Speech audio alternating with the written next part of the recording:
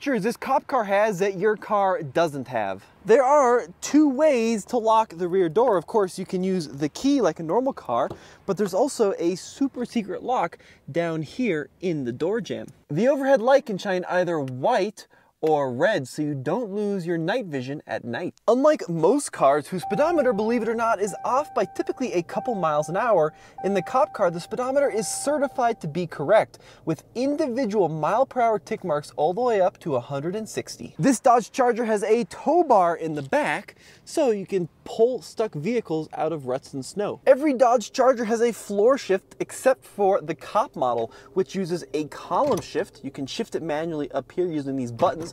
But the reason they do this is, first of all, computers and stuff typically live here, and then cops have a lot of stuff strapped to them, and it's easier to have a column shift for more space in the front seats.